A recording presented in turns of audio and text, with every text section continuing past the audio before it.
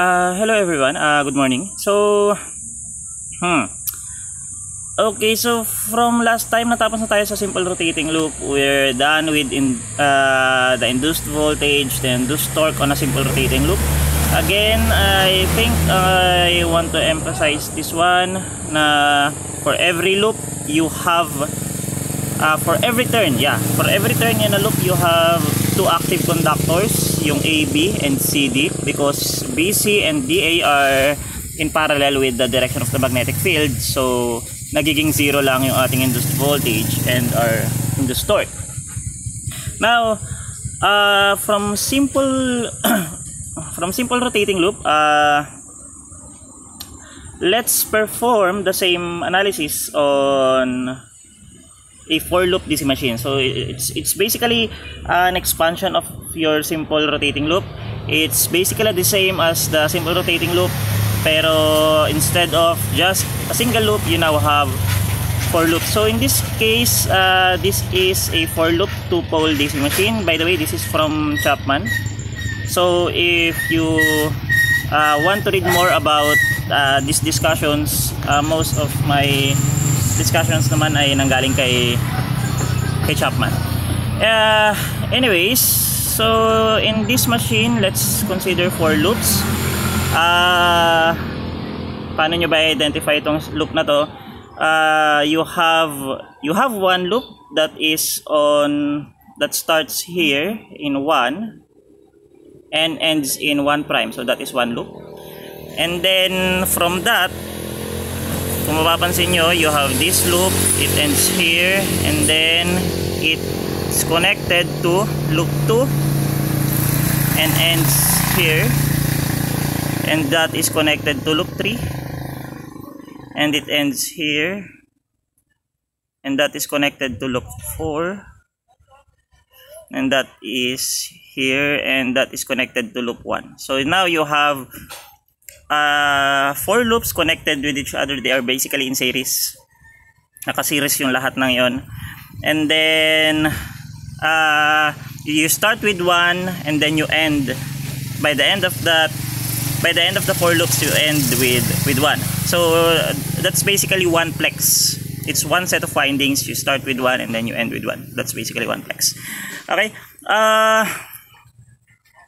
So mamaya natin pansinin tong basically what connects any two loops together, itong mga to A, B, C, D. Those are your commutators.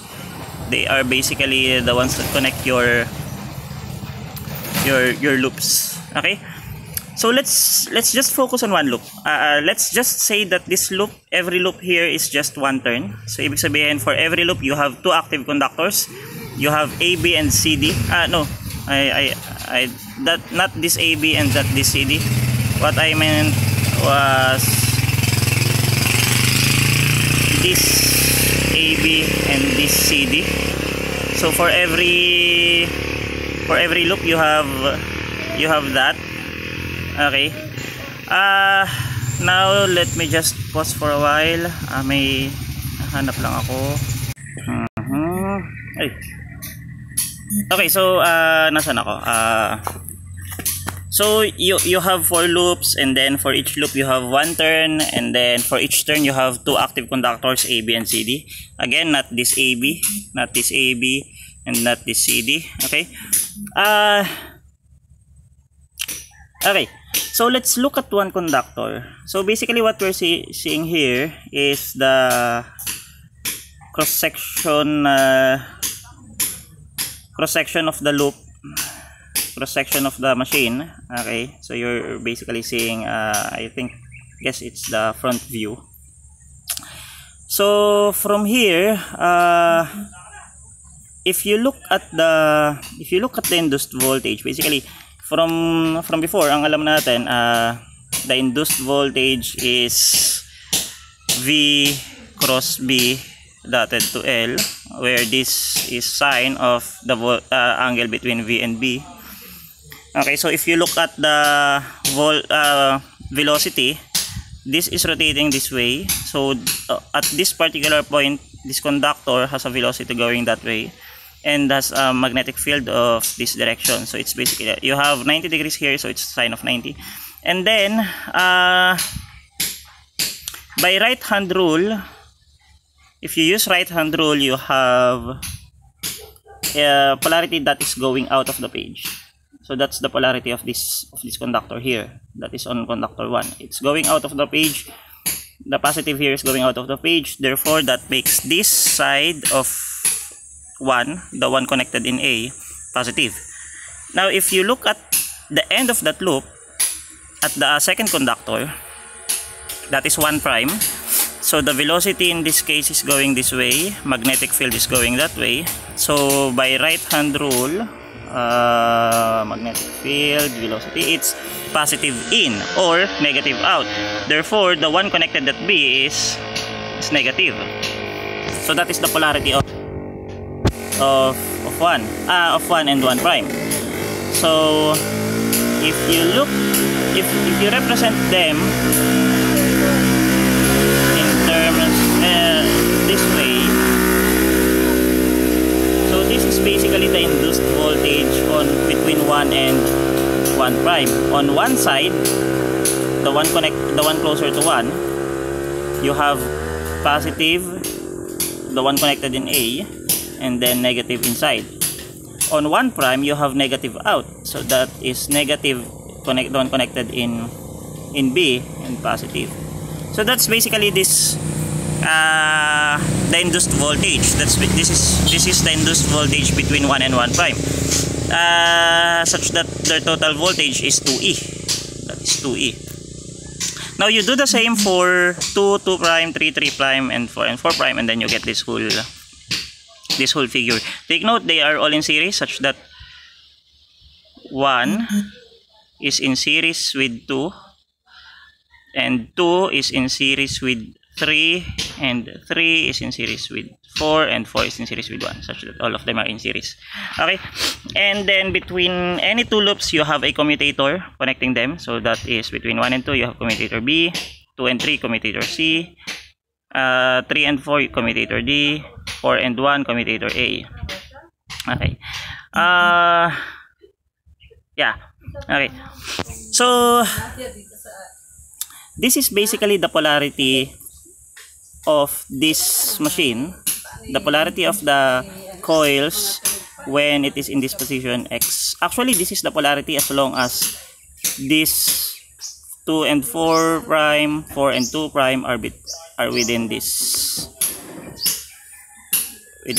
magnetic field, and same for 1 and 3 prime and 3 and 1 prime, as long as it is within this. Okay, so that's the polarity, such that if you rotate this by, I guess by 90, and no, yeah, I guess by 90 degrees. If you rotate this by 90, so this so this part will be here, this part will be here, this part will be here. So what will happen here is just the designations here will just interchange, but the polarities are still the same. And what you'll notice is that every time that it is in this position, this is always positive and this is always negative. So that tells you that at that point, at these points, the polarity here is always positive and the polarity here is always negative. So I think it is just logical to put a brush here, because that brush will capture the positive here and this brush will capture the negative here, making giving you a polarity of positive negative between those two brushes. Okay, so that's basically it. Yeah. Now let's move instead of 90 degrees, kasi yung sabi ko nga kapag ka 90 degrees magpapalit lang to. Ito punta siya dito, this one will go here, this one will go here. What if we move by just 45 degrees? So if we move by 45 degrees, this one here will be here, this one will be here, this will be here, and then this will be here, like this one. So what I want to emphasize here is this one. This is beyond the pole edges. I think I've mentioned this before in my earlier previous videos. So if it's beyond the full edges, then you still have a velocity, but it is not under any magnetic field. You don't have a magnetic field here to induce a voltage. Therefore, between the induced voltage on the conductor at 1 prime is 0, the induced voltage at the conductor on 1 is 0. Same is for 3 prime and for 3. That's why you have this. Now on 2 and 2 prime and 4 and 4 prime, you still have an induced voltage of E for each conductor. Therefore you have 2E. So yeah, you have 2E between 2 and 2 prime, 4E between 4 and 2E between 4 and 4 prime. It's the same here. You have 2E here, 2E here, 2E here, 2E here. I guess the main difference is that when you move by 45 degrees, your 3 and 3 prime and 1 prime becomes 0. Okay, now if we look at the voltage at the brushes, the voltage between this commutator and this commutator is 2E, and it is parallel to another 2E, hence the parallel paths. So you now have you have 2 parallel paths in this position, and each path has a voltage of 2E. If you look at here, what's interesting here is that where is that? Okay, this one. You have 2E here. You have 2E here. Between your brushes, you have 4E, and same is for this one. You have 4E. But well, you still have 2 parallel paths. But in this position, that is 4E, the voltage between the brushes. In this position, the voltage between the brushes is 2E. Then you move by 90, again you have 4E, and yeah, this is what happens here. This is your voltage at 0 degrees, then this is your voltage at 45, just 2E, and then you go to 4E again once you move from 45 degrees, and then another 45 degrees you go to 2E, and so on and so forth. So as you can see, this is now a DC voltage. This is now your DC voltage. You have this flat areas here because of the curved poles. If that's not curved, therefore it's more sinusoidal. Okay, so yeah, I guess that's it.